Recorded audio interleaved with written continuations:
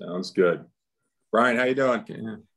Yeah, all good, man. All good. It's mild out today, so we not dealing with the extreme cold weather. So I'll take that. What is mild in New York today? Low 30s. I mean, come on. Okay. Well, that's why I went to Costa Rica, baby. There you go. It's 39 here in New Jersey, so we have a tropical paradise. Yeah. Awesome. I see people starting to come in now, so we will give them a few minutes and then get started once we fill the room here. Sounds good. Where are you, Andy? You're out of New Jersey, southern New Jersey. So okay. Not northern. So. You're right Smith, there with we us. have you on board, I believe. You're out of, where are you today, Smith? Massachusetts? Yeah, I'm here. Yeah. Very good.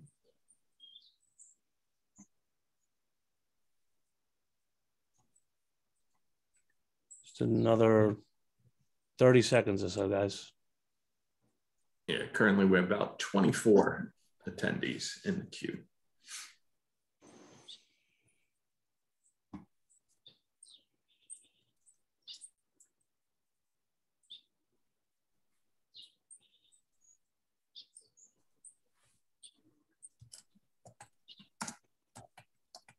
Brian, you're in Hop Hog? Yeah, Hop Hog, Long Island, yeah. My aunt and uncle had lived out there for years and years. So yeah, right now, smack in the middle of Long Island, so it's centrally located and between Nassau and Suffolk, and about 45 minutes or so to Manhattan, or 3 hours depending on the time of day. So yeah, I was going to say, I've been on the LIE many times. I think we're okay now. It looks like we're still locked in at 24 there. Good afternoon, everyone. Just wanted to take a moment and thank you all for joining us today. I know we all can have a lot on our plates, and trying to carve out some time can be challenging. So want to not hold you too long today. And again, we appreciate and value all your time. My name is Brian Bracci. I'm with B&L PC Solutions. We're located in Hop Hog, New York. We are a managed service provider, or an MSP, and we provide IT services and support for dozens of small businesses across Long Island and New York City. We've been in business for over 25 years, and I think one of the keys to our longevity and success is that we are always evaluating technology, the technology landscape, and keeping up with the latest changes and trends, and incorporating that into our clients' environments and making sure that we kind of have the latest to offer them.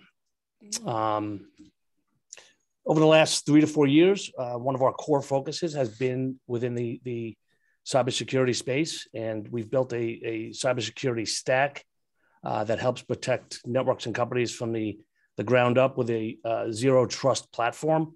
Basically, trust no one, trust nothing except for what you allow. And we've had huge success with a multitude of products that we've laid out for our clients, and we monitor the success of each one of these products. And I'm very happy to be working with Cybershark today on their SOC solution that we've had for the last 4+ years.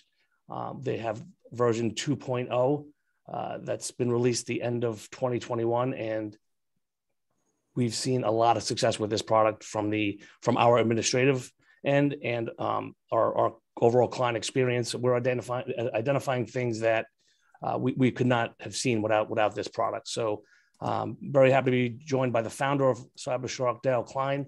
And if you guys have any questions, please feel free on the bottom, click on the Q&A or chat option, and we'll circle back at the end and answer any questions that you guys have. And with that, I'm going to turn it over to Dale. Okay. Thank you, Brian, very much. So, ladies and gentlemen, thanks so much for joining us today. My name is Dale Klein. I am the founder of Cybershark. I am a 30-year vet in cybersecurity industry. I was a former president at McAfee. I've run several cybersecurity companies, and back in 2016, we launched Cybershark, which stands for Cybershark is a security operation as a service. What that means is we provide 24/7 monitoring of our customers' environments, and we'll get more into that as we go. The purpose of today's conversation, though, is twofold. Number one, to really discuss what is cybersecurity risk and liability. What's it all about, right? Everyone's worried about getting hit with ransomware, but people really don't really know how to assign cost to this and what is this really impacting or how it's really impacting the organization. So we want to spend a little bit of time getting some nomenclature down, making you aware of what these costs kind of look like and how you can start calculating these costs. And then what we'd like to do is show you how we manage and provide the 24/7 coverage that bring the risk and the liability and the costs way, way down. So with that, Andy, we can move to the next slide. Let's just jump into it. So cybersecurity incident management is where a tremendous amount of cost exists. So it's not just the fact that organizations get breached and they have to deal with that. It's the fact that there are hundreds of thousands, not millions, of security events being generated each day across networks.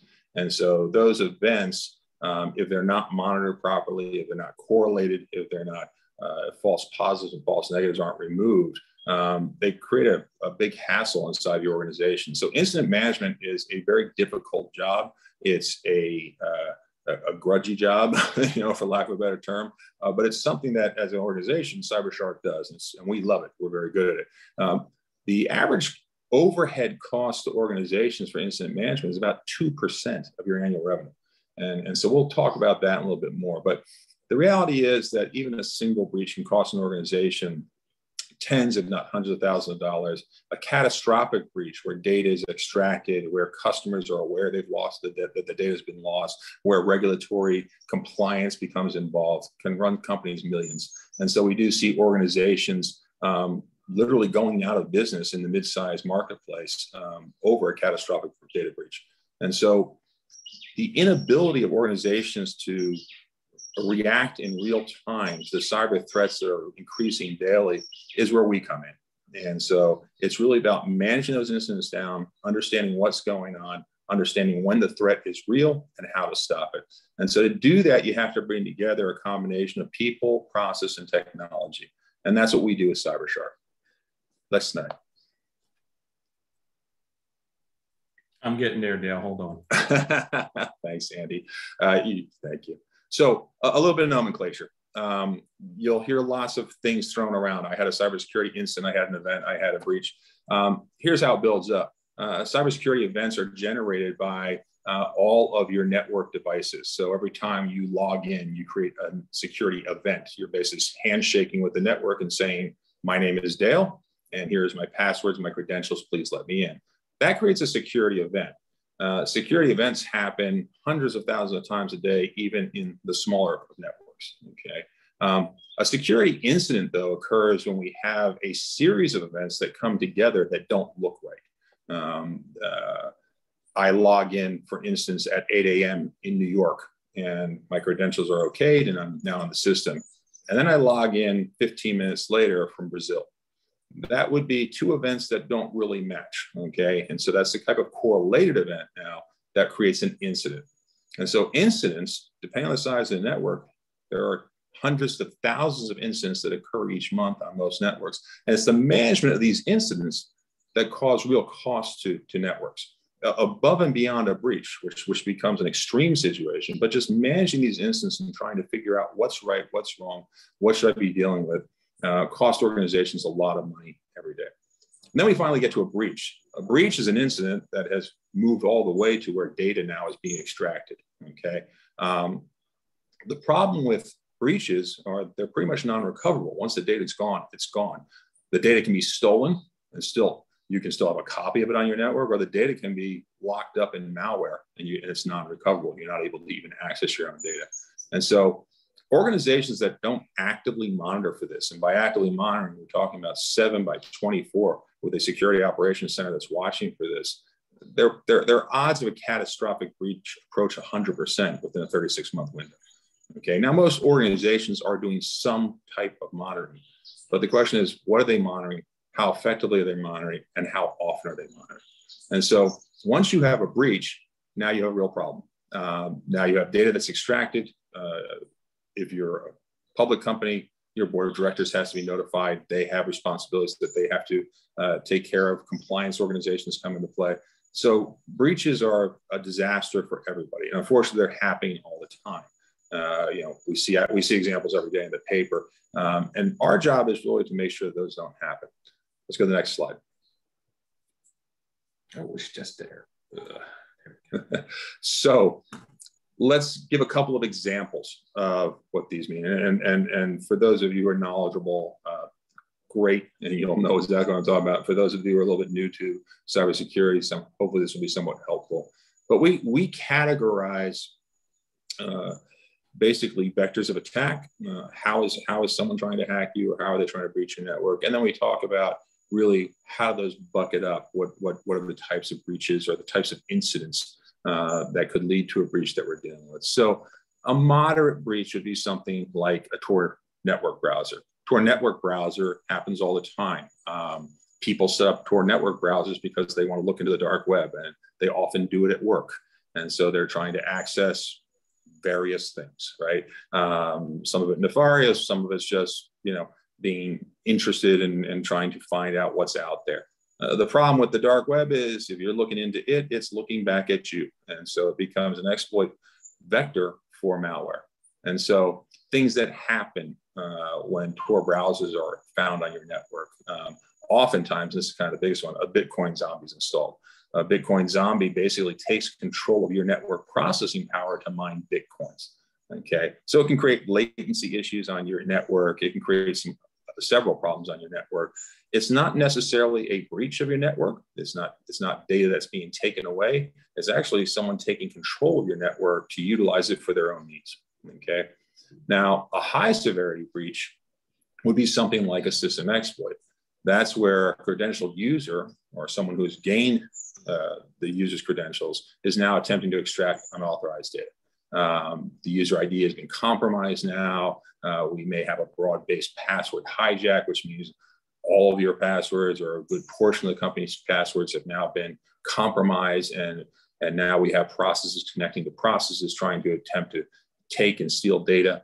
Okay, so, and typically we see this type of activity where people are pulling data and trying to do a transfer drop. They're trying to basically pull data out and put it into what's called a known bad actor, a bad IP address, somewhere sitting in maybe Ukraine, right? Where we're looking at data being extracted out to a country that you don't do business with, your company doesn't do business with, and yet suddenly one or more of your endpoints are trying to transmit data out to it. So that's a high severity issue, right? That is a critical issue where data is being extracted.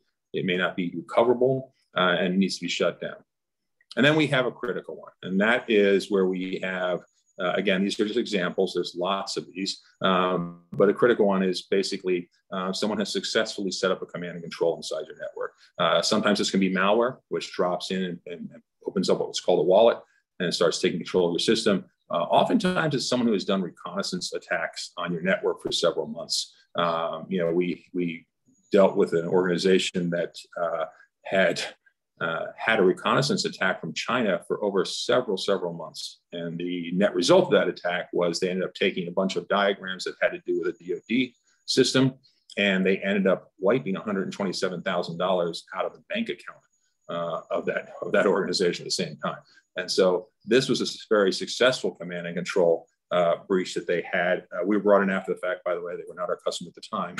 And so at this point, you have a non-recoverable breach. The data is gone. You're not going to get it back. You now have lots of issues involved. And so when we categorize these security incidents, that's fine, Andy. So we're just going to give you an example, kind of a moderate and high severity and critical severity. I'm not going to read through this slide. You're welcome to have access to these slides after the fact. We can send those out to you.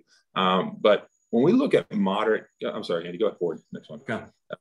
When we talk about costs, we talk about, what do these things really run? And so we've been doing this for years. And there's lots of information out there. And I tend to take the lower dollar amount from the studies. But if you look at something like, say, a moderate incident, okay, and it says $50 per incident, but what that really means is it's $50 per hour for every user that's affected. Okay.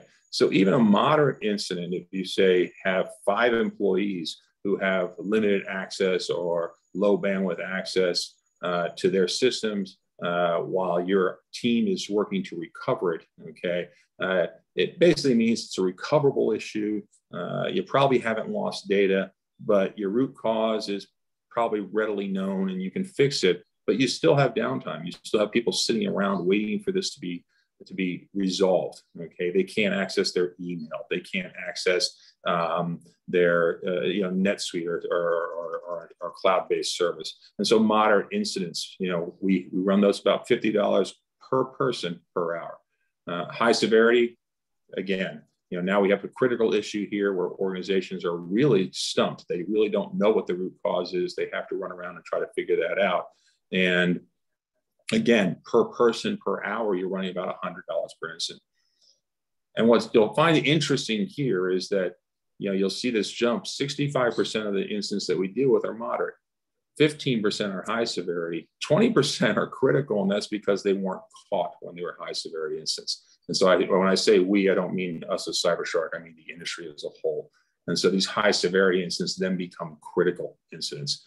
And so when you look at a critical incident, your organization is unable to provide services. Your commerce server may be down. You may not be able to access any part of your vendor network. The breach is unrecoverable. Data is gone. And so these become critical incidents, and it's not just the cost per incident in terms of hours and man hours involved. Then it gets down to what actually happens at the end of that incident and what does it really run you in terms of downtime. And so security incidents, security cost by instance, these are things that as an organization, when you're looking at security budgeting, when you're looking at how do I really want to map out and defend my intellectual property going forward, this is cost that you need to understand. Next slide, Amy. And then we have the big one. Okay, so catastrophic loss of data is typically running organizations about $3.8 million. This is across the board. So it's a number that hits large and small size organizations. There is a statistic out there. You can look at the Verizon breach report. Unfortunately, it's a statistic that hasn't changed in many years, which is a significant number of small and mid-sized businesses with up to 100 employees go out of business within 18 months of a catastrophic breach. So the catastrophic breach for someone like AT&T that runs them $4 million is something that they can handle. A catastrophic breach for, say, a series of nursing homes at $3.8 million is something that may just take them out of business. So catastrophic is the one that you really need to avoid, and really what we stay awake with and work with our customers on every day to make sure that this does not happen. Next slide.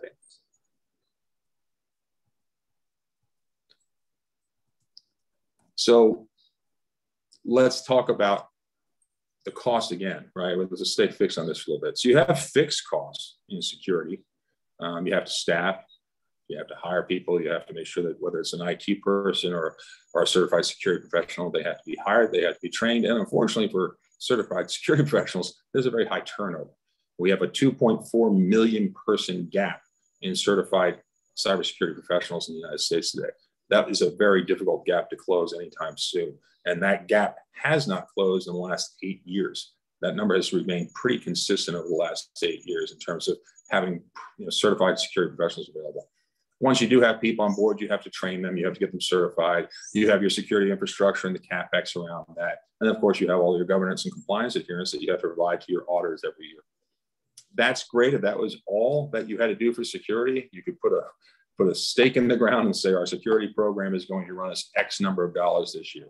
The problem is when incidents happen and breaches happen, then the variable costs come in. How much productivity did I lose? How much downtime did I have? Did I lose my commerce server? Did I lose my vendor server? What did that cost me? Okay. Root cause remediation. How much time do I have to spend going through and figuring out what happened and working it backwards? And this can take months in cases. This can take months to figure out how much time or what actually happened because people weren't monitoring them, right? They have to go back and dig through log files. They have to go back and try to assess what happened at what time frame, Okay. Then you have the loss of data from the breach. What did that cost you in terms of dollars? Brand damage. Depending on who you are and what you do, if you're a financial service firm and you get breached, and you have to notify your customers that you were breached and lost their data, that could have a devastating impact to your brand. It could have a devastating impact to your customer base. And then finally, there's legal exposure and defense costs. Being perfectly honest, not very many companies get sued for data loss, but they do have to settle, and they have to figure out what they're going to pay their customers for the loss and the damage that occurred. So those variable costs add up. And again, it's things that organizations find very hard to take into account as they look at a complete cybersecurity policy and a cybersecurity protection for their organization. Next slide. So how do we do this? How do you mitigate all that risk and liability? Well, as we said at the beginning, it's really three things. You have to have the right people in place who are certified and know what they're doing. You have to have the right processes in place. You have to have a playbook for what happens. When something bad happens, how do we track it down? How do we stop it? How do we remediate it? And you have to have the right technology in place.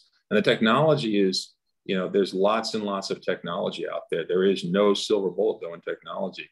It is a combination of all the technologies out there that have to work together. You have to be able to capture your data, your security events by logging. You have to have antivirus sitting at the endpoint. You have to have malware protection sitting at the endpoint. You have to have a SIEM, a security information event management correlation engine, that can sort through these millions of events every day and find that needle in the haystack. You also have to have endpoint protection. You have to have endpoint detect and response sitting out there so that we can understand what the users are doing, what the user behavior looks like, and more importantly, when users have been exposed to malware or ransomware. So, the one thing I always tell people is, look, no technology anywhere that's been developed so far has ever worked without human monitoring. It just doesn't happen, okay? So you have to have all three of these things together. And so technology is not a silver bullet on its own. Without the people and the process, it's really just technology. And if no one's watching it, you will get hit. So next slide, Andy. So what's CyberShark? So CyberShark is Soc-as-a-Service, Security Operations Center as a Service. And what we do is we bring together the people, the technology, and the process to make sure that you're safe 7/24. And you're going to see that in 2 minutes here. So it's 100% cloud delivery. We include endpoint detect and respond in the product. So your endpoints are protected. We'll gather that user information, the flow data. That EDR will coexist with other EDR you may have already deployed. It sets up in hours. Smith is the head of our customer success team. They will work with Brian and his team, and they'll make sure that you get set up and running in hours and be secure 7/24. And there's no maintenance or patching. The system will patch itself on the fly as updates are made available. They get pushed out automatically. So what's going on inside the technology? Well, there's high-speed logging, search, and retrieval. There is the EDR, as you mentioned. There is 100 million state checks per second that's going on. And there's also artificial intelligence. And so we are taking all of the security feed from your system, whether it's coming from your antivirus provider, whether it's coming from your scan provider, whether it's coming from your EDR provider. Threat intelligence feeds. We take all of that in and we correlate that against what we are seeing happen inside your actual environment. And we have a team staff 7/24 that is running the technology, is watching the technology for those alerts, and then running the playbook about what has to happen when we see these types of events. Next slide, Andy. And so you guys are going to see this in a minute, so I'm going to spend much time on this slide except to say that, this is a real-time system. It will capture the data in real time. You will have a view of your data. Brian's organization also has a view of the data, and we'll be watching it as well. And we are watching it 7/24. We're CyberShark. We never sleep. It's what we do. And so you're going to see this in 2 minutes. So I won't even get too far into this except to say what you're about to watch. What you're going to see is a platform that's multi-tenant. So if you have multiple locations, we can monitor those locations individually, but bring them into a single pane of glass. You're going to see EDR, endpoint detect and respond, that has been deployed, that comes with our service. And that is going to allow things like automated responses at 3 a.m. So when we see that malware set up in the morning, at 3 a.m. at night, we can automatically quarantine and wait for the morning before we have to do something with it.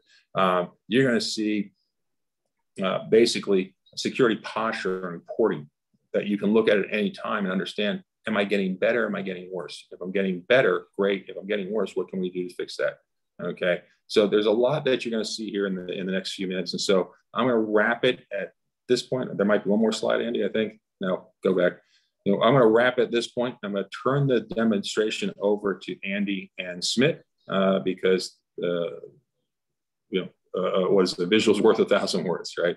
So with that, unless there's any, well, I think there's probably chat questions going on, but Andy, if you want to go ahead and take over, I appreciate it. Thank you. Oh, thank you, Dale. Let's see. Oh, I can't get on. So as Dale mentioned, this is the performance dashboard that is basically where people love. They love this view. Soc-as-a-Service was all about security, and we've been doing it since about 2016. Cybershark has been available, Soc-as-a-Service. Right, the 24/7 people, process, and technology. What we've added in 2.0, which I really love, is not only are we able to provide that security posture that Dale's been talking about, but also operational information. Who's doing what, where they're going, how much bandwidth is being used, as well as user behavior analytics. So we've expanded that to include all those things to give you as our customer that value add and that insight into everyday operations that you might not have had before. So within this performance dashboard, what we're looking at is really total events analyzed, how many threat indicators out of that 167 million events are there, and then finally, and because of the technology doing all that correlation, because we're running against 70 plus different threat intelligence feeds, because our SOC team is analyzing those 2 million threat indicators. 14 alerts were sent out. So right now, no one's going to go through 2,000 threat indicators, but 14 tickets and alerts are completely manageable during the course of the day, or in this case, 7 days.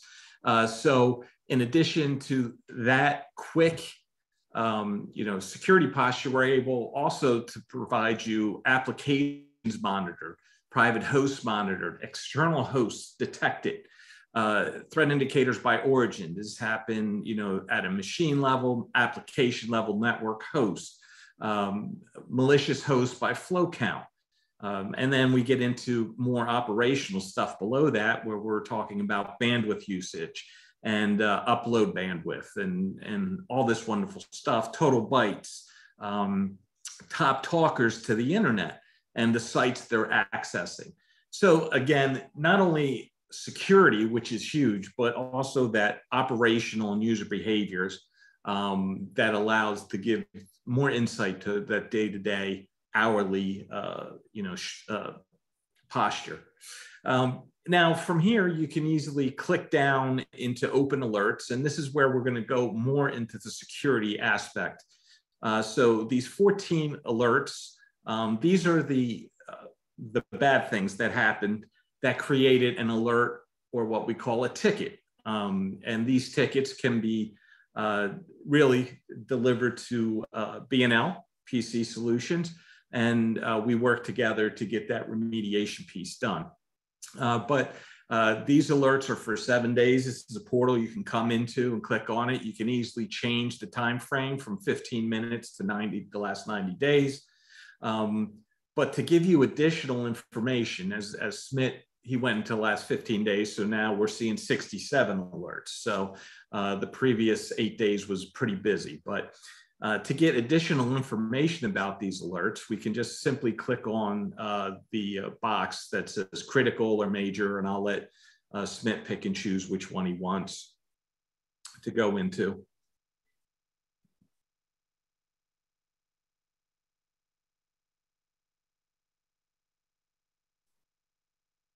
The second, we'll pick the one that I looked at before, so it has a little more information. Yeah. And guys, I apologize for jumping in. Here it is. This is Dale.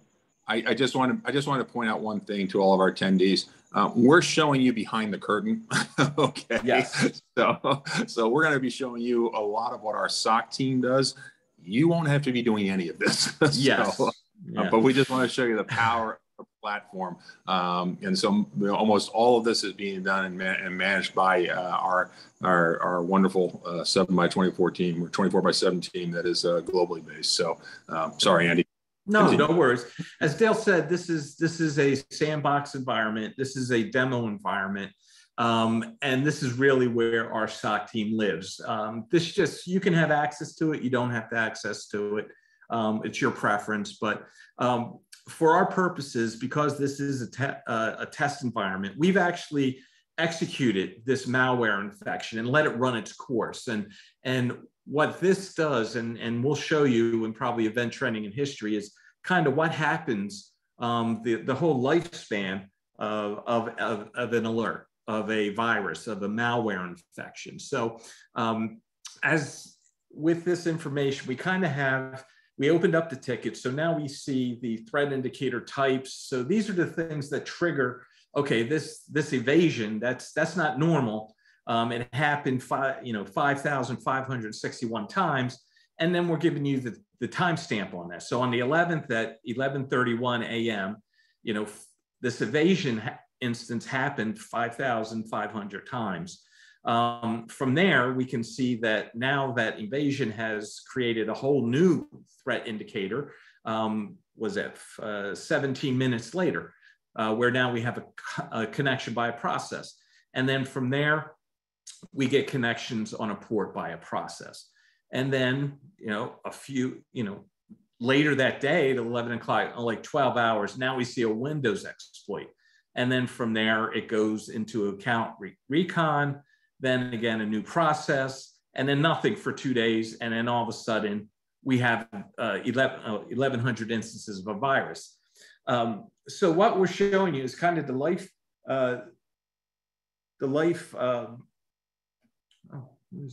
cycle of this particular virus. And this really goes to what Dale was talking about as far as, why does it take so long? For these things to be seen? It was 6 months. But as Dale said, if that invasion doesn't go checked, eventually you're going to get those viruses. And where we're going to go, where we're going to intervene is really going to be probably right around there. That new connection on a horse or the Windows exploit prior to that virus hitting, for sure. So to get additional information, so this is kind of a summary of this particular, but now we're going to get more information. We're going to double click on that particular threat. We're going to double click on the message, and now we're getting a ton of information. Again, this is where our SOC is playing, but we're going to get the raw message log. We're going to give you the IP addresses, those that are affected, the source IP addresses, any applications that were being used. So we're just given a ton of information. It's available in the portal at the touch of a button, which is it's huge. But again, providing this information, again, at the click of a button in real time as our SOC develops that. Some things I would like to, if you could just scroll up a little bit there, is kind of some of the things, and we can go into event trending in history, right, from there. So this will give us, the event trending in history is going to give us a graphical view of the life cycle of this particular virus. And we can see on the first day on 1/11, we see that 445 evasions, no viruses. And then we see what a big improvement is severity and confidence level of this particular threat being an actual problem for us. So we can see on the first day it was at 35%. Now we're seeing, well, now we get a little bit more activity around that, where now it's 55% confidence and severity. And as we keep going through the process, that confidence and severity level goes up. And you can see that nothing's happening yet. There's things definitely bad that are in your environment, but at this point, the payload has not been delivered.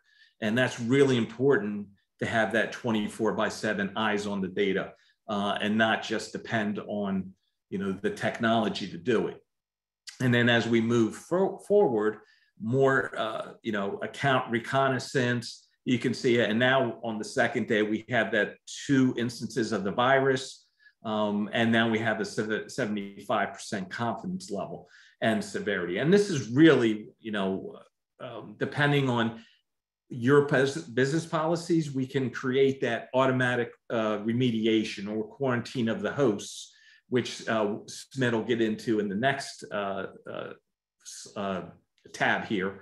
But you can kind of see that whole life cycle of that particular virus. Now, the alert actions, this is where it becomes a manual process or semi-automatic. And I will turn it over to Smith to kind of go through how the remediation by the SOC is done on the back end. Thank you, Andy. So as we are going through this event trending in history, what Andy was talking about, I'm just going to briefly recap this. This is the place, the 11th of January is when we see that something is going on, and we are monitoring that. And as you go to the next day, you see that there is no virus here yet, but I see account recon happening. And because the account recon is happening, I know that something more bad is going to happen. We want to take control over it right at this juncture. Okay, we don't want to have it go to the next day, which is when it becomes viruses coming in and the severity and confidence gets really, really high. So we want to take care of that here. And as you go down here, it tells you that there is a minor, that became major. We'll take care of it here so that it does not get to the critical level. We'll still be monitoring it. In this environment, we'll let it run as Andy was talking about. How do you take care of it? It's very simple. You go into alert action. You can go through the manual steps like normally people will go through, but the SOC team has a lot more efficient tools at their hand. So they'll go in and do remediation here. And they'll say, okay, I'm going to click on this and say update. And it's going to say that I know what particular process that is a bad actor, that is a malicious process. I'm going to kill that process. I'm going to make sure that the file that started that process, that file is removed as well, which is what the quarantining of the file is. And I'm going to make sure that the host is separated out or quarantined as well. All of that is going to happen at the click of a button. Nobody needs to do anything other than just go down here and click on the update as a button here. Okay, and you just click on update and it's all done. Okay, and you would do it on the very next day so that the viruses don't come into your environment at all. Okay, this is very, very powerful. Nobody needs to do anything other than clicking on that. This is still somewhat manual, even though it's highly automated. We have a store capability, which is what we are going to show here, where all that stuff can happen much, much faster and much, much rapidly. And it can happen while the SOC team may be thinly staffed or whatever may be happening. So we all know about ransomware quite a bit. So let's see if there is a ransomware here. Let's click on this ransomware here and say, I want to edit this configuration. So how is it going to take care of this particular configuration? You would see that it says that if it's a ransomware, if it's critical, with a confidence score over 70, I have the auto remediation enabled. So I don't even have to click anywhere. It gets done on the weekend, Friday through Monday, when the staffing level is thin, as I was saying earlier, and it gets done on this set of assets that you have. I can pick and choose which assets I think are of high value to me.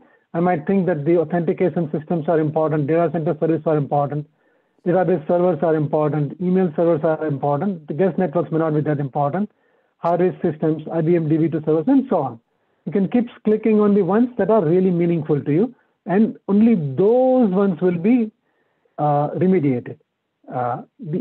Furthermore, it will also remediate that on multiple locations. It can do it on the EDR, as we were saying earlier. It can do it in a Azure or AWS infrastructure, if you have a hybrid environment with cloud infrastructure or just cloud infrastructure, or it can do it on the multiple firewalls if you have a different geographic locations where each locations have the firewalls. It can be done in any and all of those locations. without a SOC person doing anything at all. This is really, really powerful. Just click, click, click, and you're done with it. Okay. Now, sometimes people want to have their own policies implemented on top of that. So to support that, we have something which we call as a playbook manager. When we go into playbook manager, you can go in and say, show me the list of all the playbooks that are there. Okay, as the playbooks are going to show up, we will go through the similar type of setup that we have for the ransomware as well. Okay, so let's see if it once it shows up, we will go through that. Hello. Okay, yeah, here it is. So let's look through this. So if you look at I want to remediate on the ransomware, I can go in here and say, edit this. Okay, and as you'll see here, this is a drag and drop type of process that we have, where it says that immediately you take care of things, right? And you can set it up so that it can do it on a specific schedule if you like. Pick up all the ransomware alerts. If it's a critical, then I'm going to quarantine the host here. Okay, if it is a major, I can say block the external communication. If otherwise, I'm going to keep an eye on it and I'm going to notify the SOC team. So you can see that this is very, very flexible. Let's say that I wanted to add some of my own process, like I want to get an approval, then I would send the email out to get that approved. Or I can say I want to add an audit comment. I can go and do that, just do drag and drop right here. And as you can see, it will automatically connect these things together.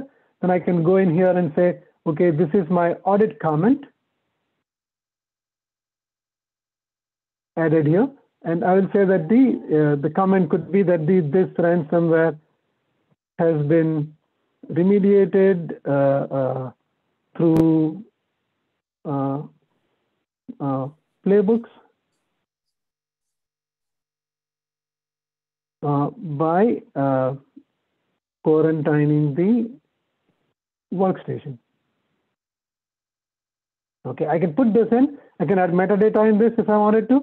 And if I say done here, you can see that it added that. I can reorganize them however I want to do that. I can document them, whatever I wanted to do here.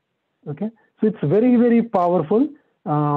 Again, this is all done behind the scene by the SOC team. Okay, we also have lots and lots of reports available. There are security reports, compliance reports, operational reports, investigation reports, and many of them are very, very powerful from the stakeholder perspective as well as understanding how a security posture looks.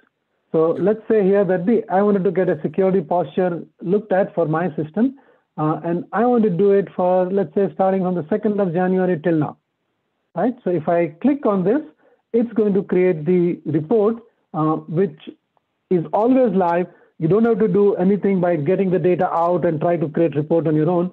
It is all built into the system, which is really, really good from the information that you can provide to the stakeholders in your organization. Either we can provide it or you can create it on your own. I know Dale and the team loves this. So Dale, if you want to add something to it, please go ahead. Yeah, so again, I do want to stress we are really showing you what's happening behind the curtains here. So everything Schmidt just showed you about how to develop the policies for automatic quarantine, for instance, that's something that Schmidt's team will do for you. Okay, that is a conversation with your IT team and the customer team, but they will handle and manage all that for you. The screen that the opening screen that Andy started with, that's kind of where you live and breathe as a customer. That's where you're going to want to get your daily snapshot and just see what's going on. This screen, however, though, is where, and I don't know everyone's titles here, but this is where the people who are responsible for reporting into the senior management level, this is where they live and breathe, right? This is where you can come in and pull reports and basically have a snapshot every day. How are we doing? How have we done over the last 30 days? What incidents happened that were of critical issues that, were hopefully automatically stopped because we had the EDR deployed, but yet, were of some concern that we need to be looking at. What's going on with our users? right? How are user-based analytics? Do we have people that are out there just surfing the web all day, playing on Amazon, or do we have people that are, working with our partners and our value chain, and who are those members and what's going on there? So this is a security posture report that in the past, for our previous version of this platform, so you're looking at 2.0, which we just released. For our previous version of this platform, this was a very difficult report to pull together. Sorry, something popped up there. This is a very difficult report for us to pull together, and now it's completely embedded in the product. So we'll talk in a few minutes about how you can see the value of the product through a proof of concept for 30 days, and how this report will automatically be generated for you day one, and we'll start populating. So this is a fantastic way to go. There's also compliance reports here, and all the most popular ones. You can pull those down, or we can have those scheduled to be sent to you. There is a tremendous amount in the product, but our job, if we're doing it right, is to make sure that we're doing that for you. That that you're really focused on kind of just understanding what's happening, that you're getting the remediation tickets as needed, and that with the EDR deployed, and I want to be very clear about this. I believe at this point we are the only Soc-as-a-Service that includes EDR in the price, and so this is a huge value, because it does keep you from waiting for that 3 o'clock phone call that the servers went down because we have malware infection and things are going crazy, right? With our EDR in place, and again, that EDR coexists. So if you're running Sentinel-1 or McAfee or pick your poison, we coexist completely with those EDRs. We'll take their feeds, but we will round trip the issue back to be able to do the quarantine, the automatic remediation for you right there and then. So I think, Smith, this is probably a good point to kick this back over and to Andy, and let's wrap this up and move towards questions, and we'll see what else anyone wants to see. Thanks, Dale. So as Dale had mentioned, we do offer a free 30-day assessment, no obligation. We spin it up. Again, we work with B&L to get that done, get it up, get it running, show you, you'll have access to the portal. You can see those reports. And again, we can provide that report back to you, that security posture. Dale had mentioned you can not only do them ad hoc in the portal, but we can have those scheduled as well. So we're going to go over a lot of things, all the different things that we've saw during that particular period of time. So it is available to you. It's painless for you. It's something that the partners, B&L and our customer success team work on behind the scenes. And, and that also helps around the pricing. Let's see what else we have here. So the health assessment report, Dale, we kind of went into that security assessment. This is what it looks like when it's printed out in a PDF file. So it's available to you, again, at the click of a button, or something we can easily schedule to have delivered. Right. So we really, really value our partnership with B&L and Brian and his team. They've been fantastic partners for us, and they really understand this environment. And so when we sat down and talked about doing this webinar, we wanted to make sure that, that we were providing the most value we can in terms of, B&L's customers. And hopefully, to recap, we hope that you walk away with a little bit of understanding more about what security incident management actually costs you. Okay. 2%, for a company that might be making margins of 12 or 15%, that's a lot of money to be spending against security. And through 7x24 monitoring, and I think when you see, if we get to the point where you're talking pricing with Brian, you'll see that this is very, very economically priced. That becomes found money for you and for your bottom line.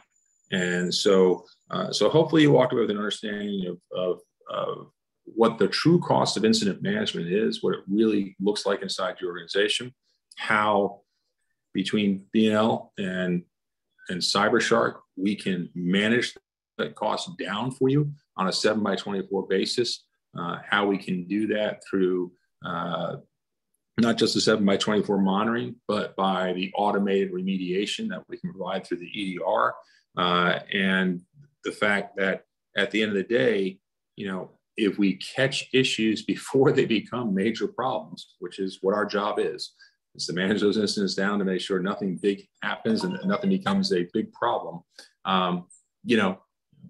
That money that you've been spending on incident management, whether you were aware of it or not, drops to your bottom line. And so, that's where we hope you're at today. I would urge you, please take advantage of the 30-day POC. It's free. Worst case, you're going to find out a lot more about what your security posture actually looks like. It's very, very simple to spin up. It is not something that will take 3 weeks of change management to get turned on. It takes a couple of hours to turn it on and spin it up.